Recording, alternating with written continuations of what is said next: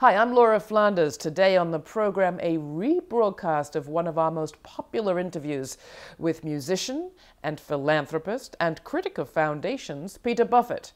At the end of another year, we look back at some of the program's highlights and we get a sneak peek at a documentary in progress about the lives of women and girls of color in plain sight.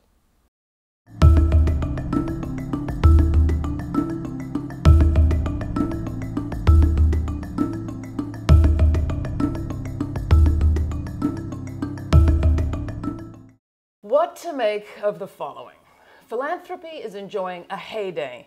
The nonprofit sector has never given away more, $316 billion in 2012, according to the Urban Institute. Meanwhile, government's in crisis and basic human services are being cut.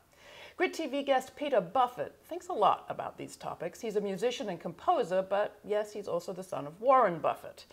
With his wife, he heads up a foundation. But in July, he penned an op-ed with the provocative title, The Charitable Industrial Complex.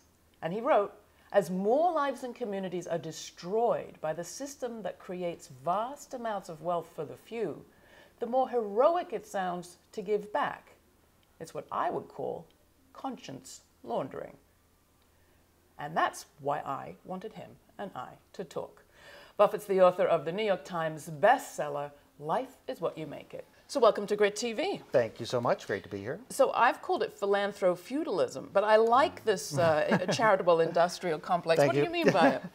Well, you know, it's a system like so many others that have sort of, I guess it's grown too big for its britches or something. And I will say britches because it's mostly men. But it really seems like it's sort of folding in on itself and, you know, keeping itself alive as opposed to trying to put itself out of business, you know, much like the military-industrial complex. So all this charitable giving isn't making any difference? Well, I would say that on, you know, philanthropy, first of all, means the love of people, right? So it has nothing to do with money. So on the personal scale, on the relationship side, on the community side, there's plenty of good happening and certainly plenty of well-meaning people. But as it gets into larger sums, bigger egos, bigger rooms with more people in them, it starts to disconnect itself, I think, from the very issues it's supposedly solving or helping or whatever. All right, so let's just pull back just a second and talk about how you got into this mess. You said That's it, right? Just to recap, I mean, it says on the back of the book, the only inheritance you really got from your father was a philosophy. Now, is that really true? Well, believe it or not, it was. So, first of all, I'd like to say that I just recently became Warren Buffett's son, right? Because nobody cared, nobody knew. The last decade has been different for me. Growing up in Omaha, the house I grew up in, he still lives in to this day, drives himself to the same office that he did in 1963. I went to the same schools my mother did, went to public school all the way through, had the same English teacher my mother had in high school, so very Midwestern upbringing. Nobody did know, including me, what my dad did or that there was vast amounts of money piling up. We still don't really know. No, we still don't. That's true. It's a mystery, but he must be good at it, right? And I remember my dad literally saying, if your passion is collecting garbage, go for it. I will not love you any less than if you are a doctor. Now that's incredibly liberating, and he meant it. You know, that's the other thing. I knew he wasn't just paying lip service to this or to the idea that you should find something you love. That's all I saw, was that he loved what he did. Went off to college. My grandfather ended up, I learned when I was 19, leaving us. He left us a farm that my father sold, and I got $90,000 of Berkshire Hathaway stock. And with that money, I did what I thought was the smartest investment. I invested in myself. Yeah, you write about it beautifully. Yeah, and gave myself time to learn my craft, which was music making, and went on and built my career and all of that. Yes, there were lots of privileges, but it was really the privilege of having the parents I had. All right, so there was the 90,000 when you were 19, but then in 1999, your father starts a foundation for each of his children, and you're one of them. Yep. And that foundation at that point, I think you say, had $10 million. That's right. The big headline came in 2006 when suddenly those foundations received an injection of $1 billion as $1 billion with a B. Right, with a B. As your father started distributing much of his fortune. Yeah.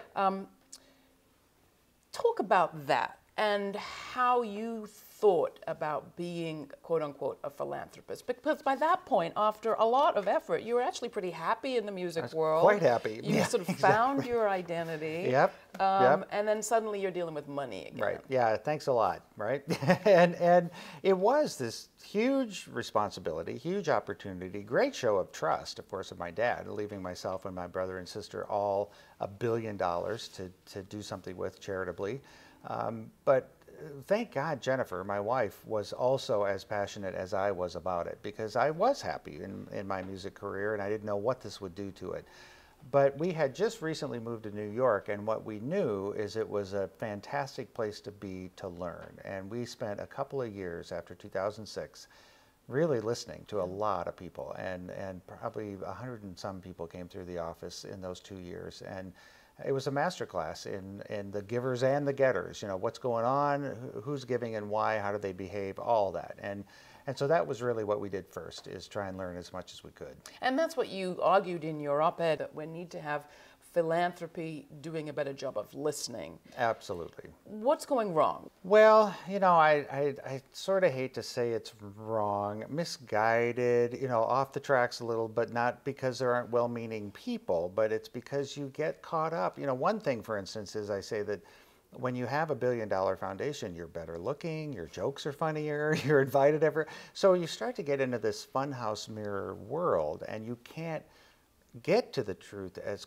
easily because the money creates a dynamic that is really disastrous for real learning. And so what happens also is that, you know, people, what's better than purpose and a paycheck, right? I mean, you're out there doing good and you're making a living and that feels good, but you certainly don't get up in the morning saying, how can I lose my job?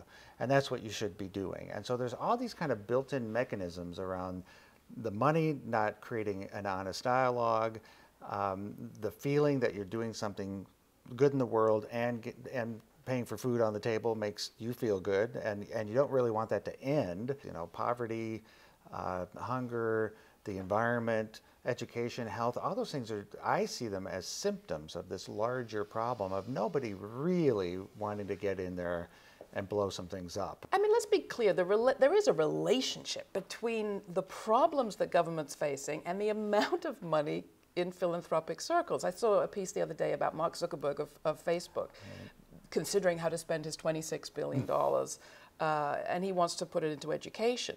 Right. And the biggest amount of money going into education is coming from us, $526 billion every year from taxpayers, wow. Right.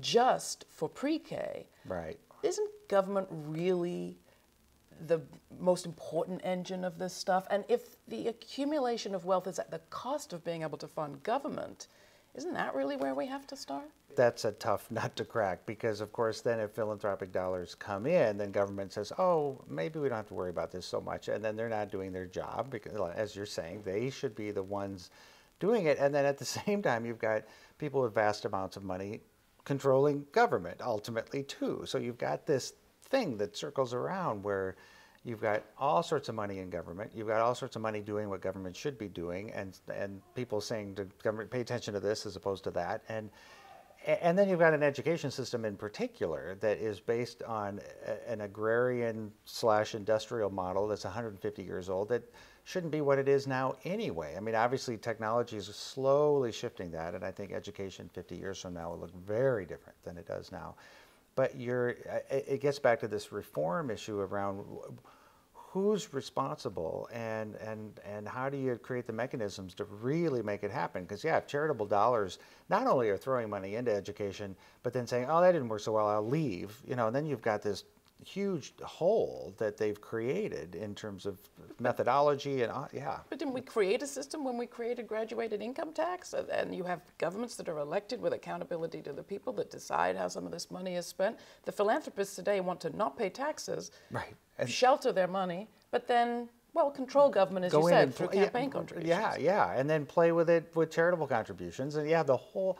It's a mess. Yeah, and it all comes down to, you know, the money flow and how important the importance we place on that. And of course, being my father's son, that's such a fun area to get into. And I'm, there's plenty of people smarter than I am in terms of alternatives, which is some of what we find at NOVO. Like, how else can we look at money flow and the money role plays in our society? Because it's distorted beyond belief. We all know that. And it's how do you correct those distortions? Your father's spoken up for more taxation. Tax reform. A little bit more. Yeah, right. And he's made the point of Yep. the unfairness of our current tax burdens. Yep. But isn't that really the point? I mean, Louis Brandeis wrote at the beginning of the century, the Supreme Court Justice last century, that you can either have this sort of concentration of extreme wealth or democracy. You can't have both. Right.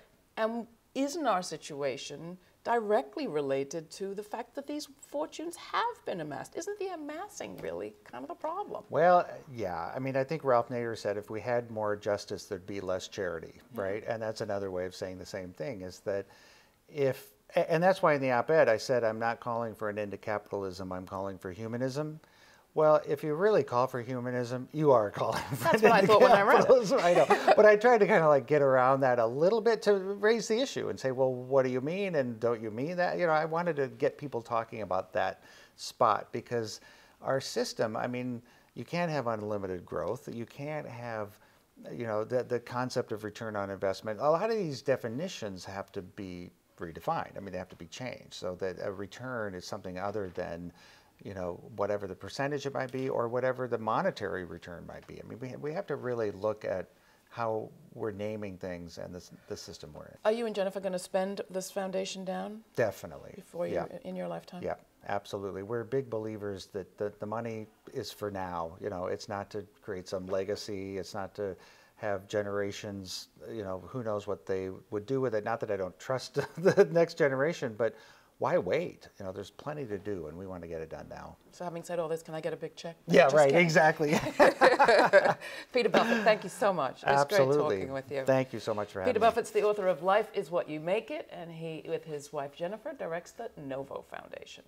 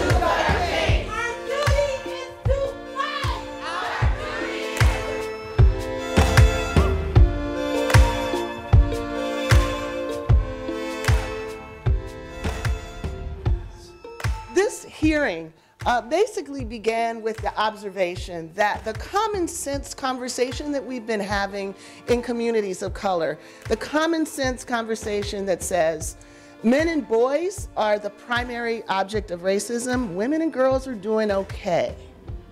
Women and girls don't need any particular intervention. Women and girls don't need studies. They don't need resources. They don't need programs. So how are we going to work together to make sure that girls and women do not have to wait for the attention they deserve? Well, one of the ways we do it is we don't wait to start talking. We don't wait to get an invitation from the White House or from the caucus to come and tell our stories.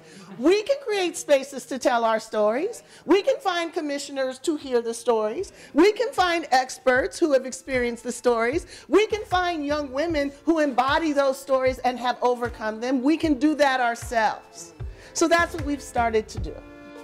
You didn't come here for a show. If you did, you're in the wrong place. You came here for real life and for real strategies for change, for systemic change. Well, you have some educators here who are generously offering education and for you to learn from girls of color and their experiences. As recently as October 2nd, when I got arrested with 12 other people as a part of the Ferguson 13, 9 of us were women, 4 of us were men that were out and got arrested just for speaking up, just for chanting, "This is what democracy looks like." 9 of us were women. And then as we moved on and we realized that there was work to be done, we started to try to get around the organizing tables. So we formed, my organization, Millennial Activists United, which is entirely women. And we realized that that door wasn't so open. The door to the street was wide open. They were willing, and I say they as a community, we're willing to have us sacrifice our bodies. We're willing to have us sacrifice our lives. I never got pulled off the front line as a woman, but at the table, that door was closed. The way God taught us to be was not to dress in girl clothes, so I was locked in an attic. I remember being locked in the attic for 2 weeks, and she would come and slide bread underneath the door, and she would say, "You're gonna learn that as long as you think you're an animal and wanna appear in the streets, this is how we treat you." And that day was my redefining moment. I put all my clothes in a suitcase.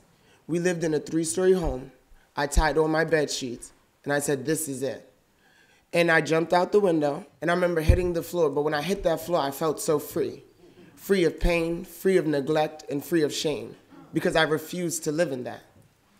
And oftentimes, a lot of the people who said they loved me, they didn't understand me. So how can you love someone who you don't understand? Rapes of Native women and girls are so high up on my tribal lands that during a group discussion with young girls, the question was asked, "What would you do if you were raped?" A young Native girl stood up and said, "Well, my mom and I already talked about that when I'm raped, we won't report it because we know nothing will happen, and we don't want to cause problems for our family." The reality of this 14-year-old girl wasn't a matter of if she's raped, but when. And criminalization is held between all of us. Women, we get beat for no reason. I was raped when I was 9 years old. Nobody was there when I was raped. Nobody helped me. And when I went to the cops, they did nothing. The man is still running the streets. I don't see why the justice system has, you let rapists and you let people that hurt children out on the streets. A guy killed my brother when I was 15, about 7 years ago, and they released him. They acquitted him after 5 years of being in jail. You let killers and rapists on the streets, but you enslave young people when a lady shot off warning shots in Florida for 25 years.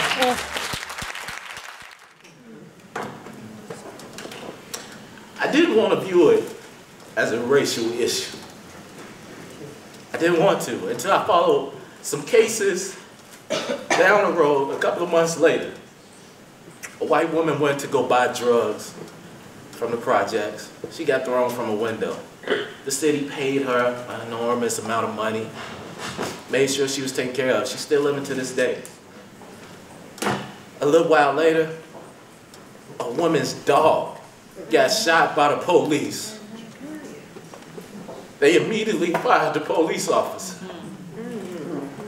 Immediately gave her, compensated her, and said their apologies. You want to know what they said to me? Well, you close your eyes and you will see exactly what they said to me. Nothing. I went down to the mayor's office, we rallied, they wanted to get us arrested. The superintendent of the police, he said the shooting was justified. How is the murder of a young black woman justified? It's not. That is innocent. You tell me what the justice is in that. We went to trial. 4 of us went to trial. Me, Venice Brown, Renata Hill, Terrain Dandridge.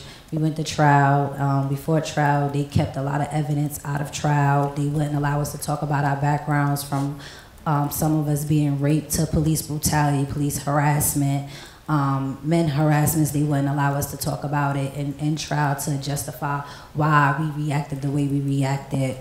The media dehumanized us. They called us vultures, a wolf pack of lesbians. We had no chance. We was found guilty before we even went to trial.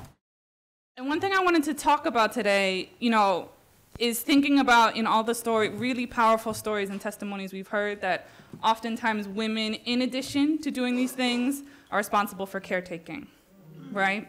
So, while we're being harassed by those construction workers, we're walking home, rushing home often to feed our brothers and sisters that we're responsible for, right? So while we're dealing with being immigrants, xenophobia, the oppression that comes along with maybe being undocumented, we're also running with our mothers to the doctor's office to be translators. That's right. Right? So while young moms are dealing with being young moms, we're also cleaning up beer bottles maybe from our uncle, making sure people are coming in safe at night.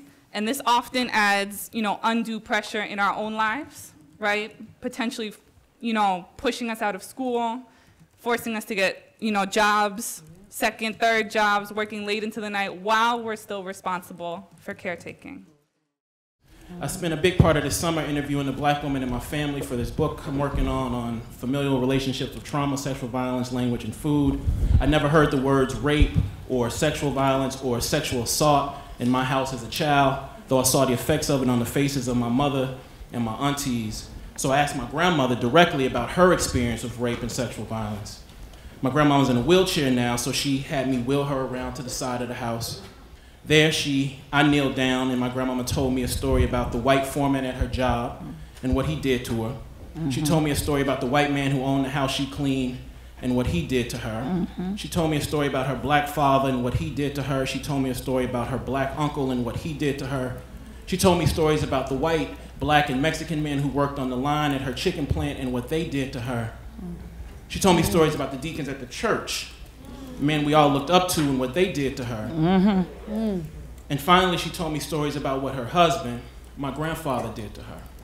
And when she stopped talking, she forced a fake smile and she rubbed my back and she told me, "I'm okay, Key, I'm okay."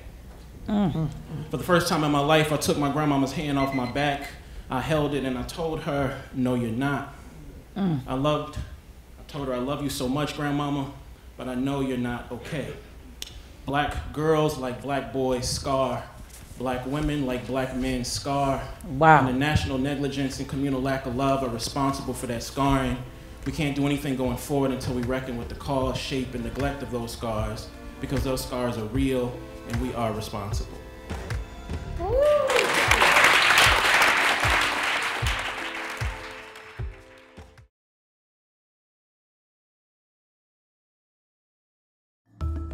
Each week on The Laura Flanders Show, best-selling author and broadcaster Laura Flanders sits down with the smartest thinkers and doers of our time, forward-thinking people you know, and others you'll want to know.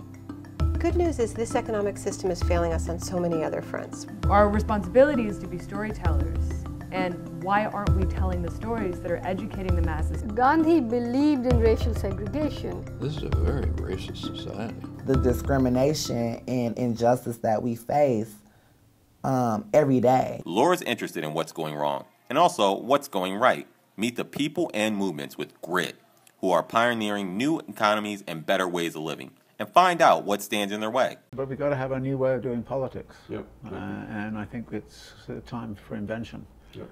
And experimentation. And of course, experimentation means you often get things wrong. And embrace that notion that there will be failure. The Laura Flanders Show includes exclusive investigative reporting. Don't shoot! Don't shoot! We got Eric Garner, who was choked to death in New York City. We got John Crawford, who was picking up a BB gun and shot and killed in Ohio. We got Ezel Ford, shot 3 times in the back in LA. On November 22nd, they unanimously passed our ban. And we became the first tribe in the United States to ban fracking. There's not enough housing or classes or schooling for these people to make it. Anyone who wants to do anti-trafficking work needs to really roll up their sleeves and start doing anti-poverty work. And every week, Laura's provocative commentary. What if, after 400,000 people marched through Manhattan demanding climate justice, those protesters hadn't dispersed? What if, instead of hopping on buses and piling onto highways, those protesters had refused to go home? The Laura Flanders Show builds community, online and in person too, through live events such as the State of Female Justice and the Arts and Politics series, Risky Talking. Ready, set, go! That really scares me, the idea that there's a news cycle, and the news cycle determines whether an issue is relevant or not. How to start to build a really healthy, robust moral imagination. None of this would be possible without our viewers and supporters. The Laura Flanders Show is not underwritten by corporations or funded by the government. If you think the future relies on media that's forward-thinking, positive, and goes beyond a soundbite, become a monthly subscriber and we'll reserve your seat at our next event.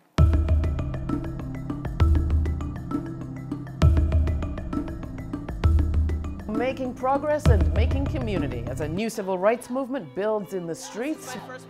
We revisit a conversation with filmmaker Yoruba Richin about gay rights organizing in the Black community. Let's be clear. This is the unfinished business of Black people being free. There are great organizations that are connecting LGBT rights and economic equality. Like, those need to be connected. And we hear from author Sarah Schulman. There's nothing that proves that racial supremacy is justified. Ready, set, go!